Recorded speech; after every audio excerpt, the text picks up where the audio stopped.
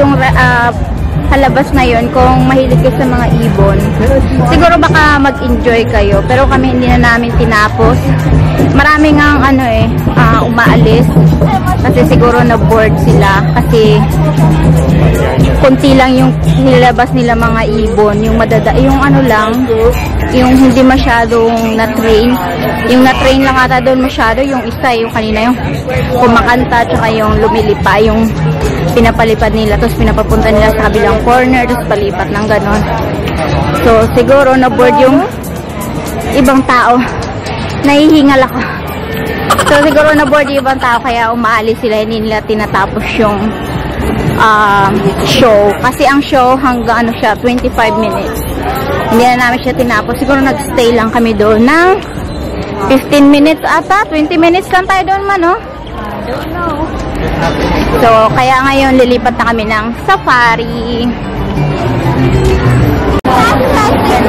Okay guys, so dito na kami sa safari, Wild Tricks Safari. 35 minutes lang naman yung waiting. So, hindi masyadong matagal. Kita niyo ba yung pila? So, dito na kami sa loob. And, ayan yung pila niya. Paikot-ikot din yun siya. And, nakikita niyo ito yung lion, giraffe, elephant, hippo, cheetah. Basta maraming hayop ang makikita niyo. Ito na nga kami sa loob at nakapila. Okay lang siya, hindi siya mainit kasi may atip siya. So, kahit mahaba yung pila, hindi ka maiinitan. Magdala ka lang ng tubig at pamaypay papunta ka dito sa Disney kasi ang mahal ng tubig dito. Isang bote na sa $4 mahigit. So, magdala na lang kayo ng sarili ng tubig para tipidin. At dito banda sa may safari, hindi ka masyadong naiinitan kasi puro marami siyang puno, kaya mainit pa rin, pero hindi yung talagang bonggang init na grabe yung pawis mo. Kasi malamig-lamig yung hangin dahil maraming puno. And ito nga, ang dami namin nakapila ngayon dahil ang waiting time is 30 minutes. Pero malapit na kami. So, ito pakita ko sa inyo maya. So, dito pa rin kami sa pilahan. Pero pag busy, nakita niya yung bakante doon. Gagamitin pa yan para sa pilahan. Pag busy. Dito pa rin. Hanggang dito pa ulit. So, ngayon kami, hindi masyadong busy, kaya shortcut. So, ganyan lang siya. So, ganyan yung pila ngayon dito. Malapit na kami sa katotohanan, mga best. Malapit na kami sa aming tagpuan kung saan kami sasakay. So, mamaya, siya, malaking truck, tapos may harang lang siya sa gilid. So, yun ang aming sasakyan. Pero, mo talaga yung mga hayop na malapitan sa yung mga giraffe, zebra, makikita mo ng malapitan. Basta, ipapakita sa inyo na para malaman mo pag malapit na tayo sa katotohanan, mga best. Okay, so habang mag-aantay ka dito, may makikita rin pala kayong ibon dyan. And ano bang pangalan ng ibon na yan? Yan, naglalaro siya, oh. Tingnan mo, may kalaruan siya. Dalawa sila, babae siguro, gusto niyang asawahin. Yun lang hindi ko alam anong pangalan ng ibon dahil nakabaliktad yung nakalagay na karatula kung anong pangalan yan, mga beso. Hindi natin alam. At may parong siya, beso. O, talon siya ng talon. Excited siguro siya, pero ayaw ng babae. Ayaw niya kasi ayaw talaga, oh. Nagpapahabol siya. Tingnan mo yung parong niya, tumatayo lahat. Excited siya. So, yan pala, mga best, yung aming sasakyan mamaya, paikot doon sa pupunta namin sa mga hayop. Mag-ikot kami. Yan yung truck na aming sasakyan. Open lang siya, pero safe yan. Safe na safe. Dahil may mga harang yun sa mga best. Baka niyan pang lubak-lubak. Kasi mga daanan namin mamaya, mga best, malubak siya, mabato-bato. So, tuloy tayo sa ating pila. And dito nga kami sa may silong, kasi kaya mo, madilim siya. Kasi may atip yan. So, hindi mainit kahit matagal ka magpila. Ayan ang aming sasakyan. Malapit na kami. Oh yeah, oh yeah. Dito na kami mga boss. Malapit na tayo sa sakayan. Isang ikot na lang to. And dyan tayo mamaya pipila. Sasabihin niya kasi tinatanong niya kung ilan kayo. Tapos ituturo niya kung saan kang line. Nakita yung mga diamond na yan na square. Yung mga yan, yung pula, sahig. Turo niya yan dyan kung saan kayo. Kung ilang, kasi kung ilang kayo, doon niya kayo ilagay. Parang may bilang. So, malapit na kami. Yes! Sakay na kami. Dito ako sa gilid para makita niyo mamaya yung mga hayop. Ang problema lang pag may hayop sa kabila is hindi ko makikita. So, dito lang kayo sa side ko. So, let's go! Jumbo, everyone. Hello, my name is Shannon. I'm going to be your safari guide out here on Kilimanjaro Safaris today. Right above your head is a safari spotting guide. It'll help you spot and identify some of the animals we may see on the reserve. We may not see them all, depending on different sleeping patterns or migratory patterns those animals might have, but we do get pretty lucky. Now, I do ask that everyone remain seated at all times, so your hands, arms, legs, feet inside the vehicle at all times. We are going to go through rough brush, and there will be bushes near us with very long thorns. That being said, if you do have any little ones sitting on your lap, perfectly A-okay. Probably the best place for them so they can see the animals better. I just ask that they do remain seated on your lap for the entire duration of our explorations through the reserve. Much rather not see them lifted into the air like a baby lion or standing on top of your lap. And if you have any loose objects you hold near and dear to your heart, like Mickey ears, ball caps, sunglasses, eyeglasses, cell phones, cameras, you might want to keep a tight hold on them. If they fly overboard, I can't stop to pick them up for you. I will notify someone something's been dropped. You may get it back at a later time. Sir, during that time, get comfy, get excited, because we are going to see some really amazing animals out here that are few and far between nowadays because of a lot of threats they're facing out in the wild. So it's really cool to be able to get up close and personal with them and see what they're all about. All right, it does look like we have the all clear to enter the reserve, so twin days. Our first stop on the reserve will be a forest called Little Aturi Forest. A lot of the animals out here have natural camouflage, so they will blend in with the rocks, trees, bushes around them. That's their first line of defense against predators. Off to the right by a leaning tree, you'll be able to see the south end of an okapi. They do have those stripes on their legs that help mimic the streaming of light through a tree canopy. You might notice a small brown animal beyond it there in the bushes as well, and that's a yellowback duiker, largest of the 17 duiker species. Duikers, Afrikaans for diver. They dive into the bushes to escape predators hiding there. Now the okapi, they do have striped relatives of the giraffe though, the only living relative of the giraffe. They do have similar bone skull structure, just on a smaller scale, and since they're so reclusive, solitary, they were thought to be a myth for the longest time, especially because of their interesting dressing. Those are saddle-billed storks, named after the saddle-shaped shield on top of their bills. They do mate for life, so perhaps they're a mated pair. And beyond the water here, off to the left, you'll be able to see a black rhino roaming around. So black rhinos get around 3,000 pounds in weight. Best way to identify them is by their mouth. They have a very narrow mouth, and their upper lip is pointed and prehensile. It moves and acts like a finger to help group leaves off of bushes and trees. Pretty useful since they live. Unfortunately, there are less than 5,000 black rhinos left in the entire world. And that is a decreasing number still. They are still being poached out in the wild for their horns that are made of keratin. That's the same material found in your hair and your nails. Some people believe it has an extra medicinal property to it if it comes from a rhino. Science has proven this is not the case though. Oh, it looks like there's some interesting antelope up the crest of the hill here off to the left as well. Those are bongos, frequently called ghosts of the forest. They do have horns that lean back and curve to help them travel through the thicket of a forest so they don't have to slow down. A cousin of theirs is among them as well. It's a tall sandy-colored antelope that's way more visible, a greater kudu. Second tallest antelope you'll see on the reserve gets around 5 feet tall at the shoulder, and the few that I see out there are females. The males will have horns that get around 6 feet long. Ways for trying to help prevent this from happening though. One big one is bringing awareness towards their situation, since they are facing a dramatic number losses from poaching. Also habitat loss. So by being really proactive with what we recycle and reducing the use of single-use materials, we can really help combat that habitat loss and the pollutions they face sometimes near the rivers here like Safi River. And that can even affect the Nile hippopotamus resting on shore coming up on our right. So the Nile hippopotamus gets around 5,000 pounds in weight. They'll spend a majority of their time in the water to stay cool, so it's nice to see one resting on shore every once in a while. They do very well for themselves in the water too. They can hold their breath around 8 minutes at a time along the bottom of the river to travel around. Hence the name hippopotamus. When translated to English, it means the river horse. Not actually related to horses though. Their closest living relatives are the porpoise and whale. They are very, very cute animals too, but I will say they're the most dangerous animal in Africa. Very aggressive and territorial. They can outrun a human on land, running around 35 miles per hour. So definitely animals you want to admire from afar, but admire nonetheless. Further on we go, really cool animals coming up on our left here in the distance as well. Some Nile crocodiles.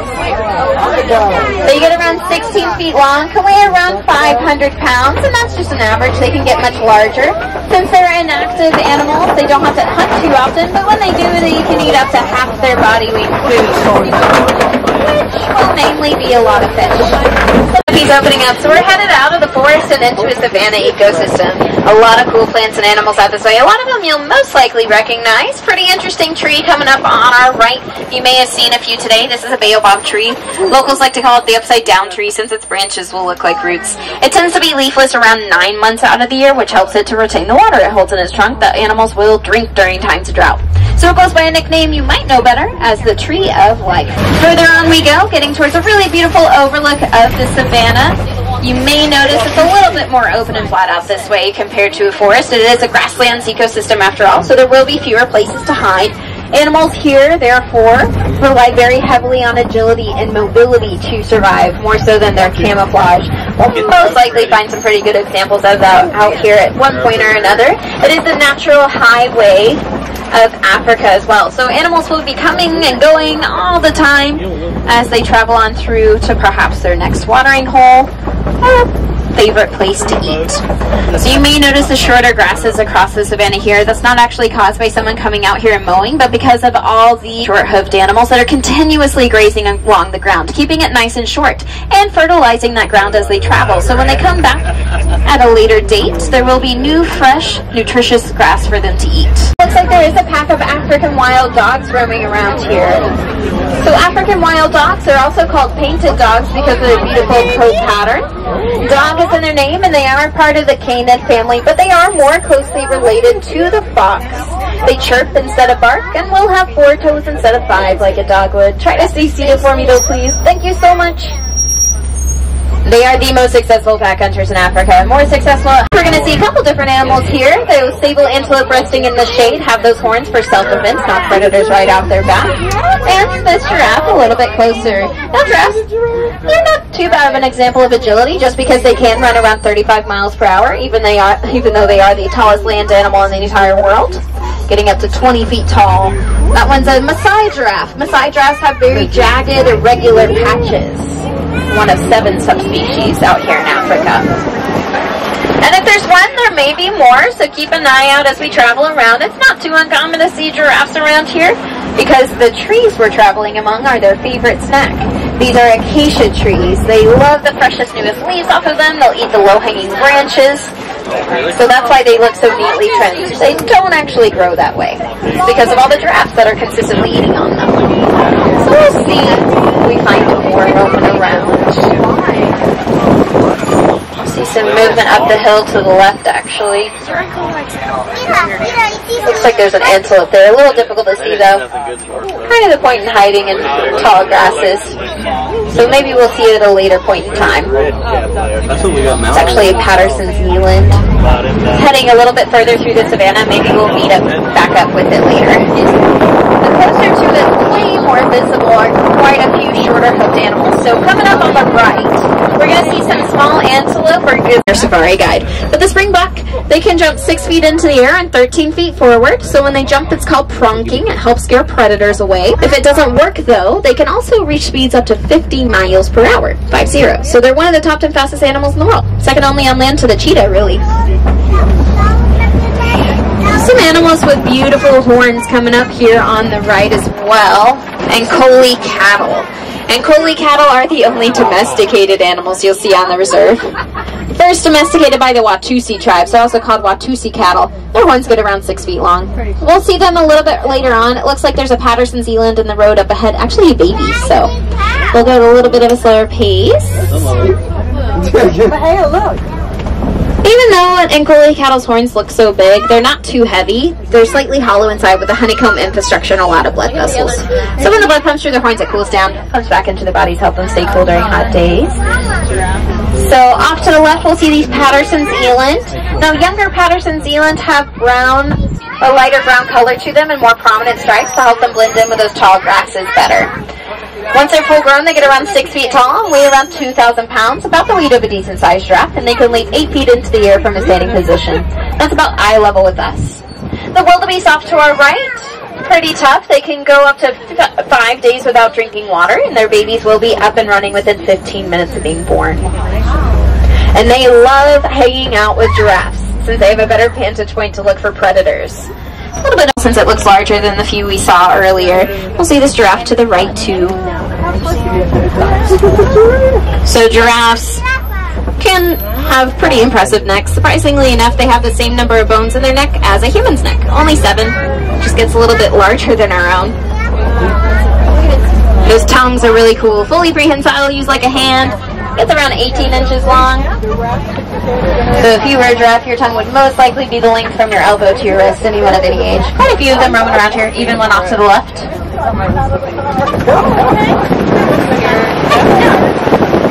Heading forward, we will be getting towards Timbo country. We'll congregate at. You can kind of see it here off to the right as we round the bend too. So we'll see if we can get a little bit closer. The reason they go over towards red clay is because they do eat red clay, and I know that sounds gross, but it's really, really smart. It gives them a lot of nutrients they need, like iron, magnesium, other vitamins and minerals that are pretty essential to their diet. They're, of course, not the only mammals to look for supplements in their diet. Even we humans do. We just don't go straight to the source for soils. But usually we can find pretty good signs of them out here, even if they're not too close by, since they use their tusks to gouge out the dirt, loosen it up, and eat it. So let's see if we can get a little bit closer here. If there was one, there might be more. Males are very solitary, so that could have been a male we saw. And there was one off to the left, it seems. 2 of them. So a herd will range around 2 to 20 elephants at a time. They will be led by a matriarch, wisest oldest female. Their lifespan out in the wild will be around 60 years. Very intelligent animals too. They pass down knowledge throughout their generations.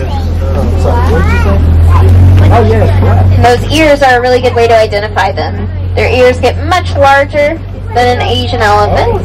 Kind of look like the continent of Africa in shape sometimes. Oh yeah, he's very good. So one there, one a little bit further out as well. Their trunks are really impressive too. They have more muscles than the human body, and their trunks alone. They have those 2 tips that are very finger-like. It makes them really agile and strong. Can pick up a single blade of grass or a very rounded tree trunk, depending on the size of the elephant. So they're traveling on through, maybe meeting up with the rest of their herd, or perhaps they're just going towards the next watering hole. Now, on average, a full-grown elephant eats around 300 pounds of food per day, and they also drink around 42 gallons of water per day. Not too difficult for them, as long as there's a source of those types of foods available for them. Their trunks will help them obtain food and water, because they can hold around 5 gallons of water in their trunk at a time. Coming up, we'll see some greater flamingos. These are the lightest pink of all the flamingos. They get that color from eating a lot of shrimp. And they are the largest as well. They can get around 5 feet tall. A group of them can be called quite a few things. You can call them a flock, a stand, a colony, or a flamboyance. Quickly visit these mud wallows coming up on the left here and roll around in that mud. It helps them to stay cool. It's a natural sunscreen and bug repellent, so if we find any, most likely they'll be southern white rhinos.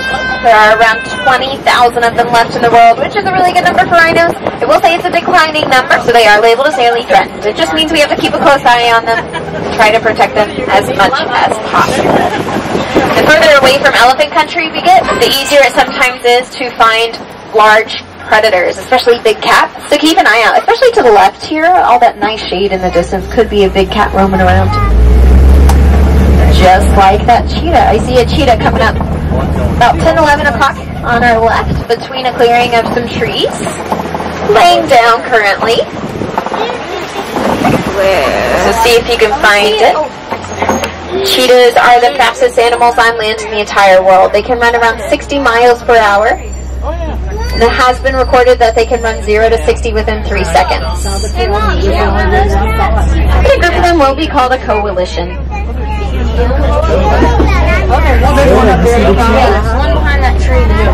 They even have those black tear tracks that run down their face, help prevent sun glare. Spots are pretty useful too. One of the few big cats that hunts during the day. So camouflage is very important. And heading forward, getting towards some Kopi rock formations, home to a pride of lions. And we'll see a lioness and a male lion resting together here to the left.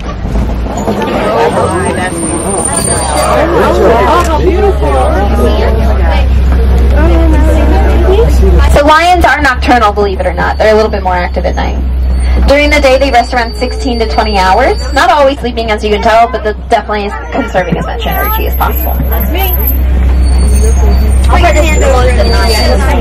They're active at night for a number of reasons. It's a little bit cooler. They do overheat easily. Also, their eyesight will be 6 times more powerful than a human's at night. Their large paws are thickly padded, which helps them walk silently along the ground to be able to sneak up on their prey under the cover of darkness. Yeah, we'll see those white rhinos a little bit later on here as we round the bend. I'm going to get a nice view of this lioness before we head away.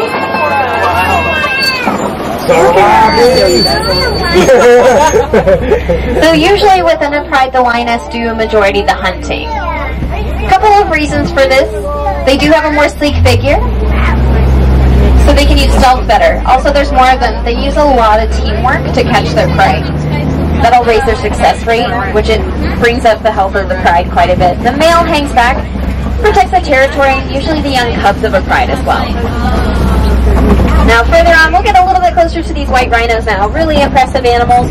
Not named after the color, that is a mistranslation. All rhinos are the same gray color. They get their name from the Afrikaans word vite. Vite means wide because they have a wide flat mouth that'll help them graze along the ground. Beyond them too are some waterbuck. They're really adorable. They have heart-shaped noses, doe eyes, and white rings on their bottoms, and the white rings help their babies to identify and follow them without getting lost. Especially at night, they gleam in the moonlight with the aid of an oil they secrete. Go chubby unicorn.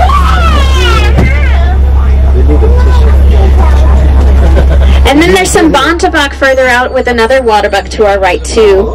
And Bontabak, their name translated to English means colorful antelope because their coats gleam a beautiful purplish red. Those are ostrich eggs. Probably some females not too far away. Those eggs, they'll be they're usually pretty quiet out this way. Pretty lush. But it's a newer expansion to the reserve. Not a lot of animals have set migratory patterns here yet. We just wanted to add more land that would definitely be protected from habitat loss and poaching. Now, unfortunately, poaching will still be a prevalent issue on lands like this reserve, but there will be a lot more wardens here that'll have the ability to watch over and protect these animals more so than just out in the wilderness. And it brings a lot of commerce into certain regions in Africa that can help support those animals too. All right, everyone, it does look like our journey is coming very close to a close here on Harambe Wildlife Reserve, so we're headed back towards Harambe Village. So I would like to say thank you, and the Swahili phrase for thank you is Asante Sana. So Asante Sana, everyone, for joining me out here today. Asante Asante Sana. If you ever get the chance, definitely come visit us again sometime. No two safaris are ever alike. The animals certainly make sure that you never know where they're going to be, what they're going to be up to. Sometimes it does depend on the time of day you visit as well. Earlier in the morning and later in the evenings, you'll have a higher chance of being able to see nocturnal animals be more active. So the lions we saw, the Nile hippopotamus, and every once in a while you get to see a spotted hyena or two, and that's really cool. It does look like we're getting really close to the warden's post now. So you may want to double check your rows. Just make sure you have all your valuables. It's a pretty bumpy ride, so sometimes things fall out of pockets. And it's usually quite the travel back to Africa if something's forgotten. And if you do... So yun, tapos na kami sa safari and maganda siya kasi yung mga nakikita mo lang na hayop sa National Geographic, makikita mo siya ng malapitan. So, punta kayo dito sa safari. Lagi namin siya pinupuntahan pag dito kami sa Animal Kingdom. Ang ride niya mga 30 minutes siguro. Yung nagpapatagal lang yung pila. So, hindi mo lang makita sa TV yung mga giraffe. Makikita mo na siya ng personal. So ngayon, lilipat na kami and pupunta kami ngayon sa show. Yung pupuntahan naming show, wait lang, silaw, is yung Lion King show. So doon kami pupunta sunod na palabas. So ipapakita ko sa inyo kung anong meron doon. So, bye!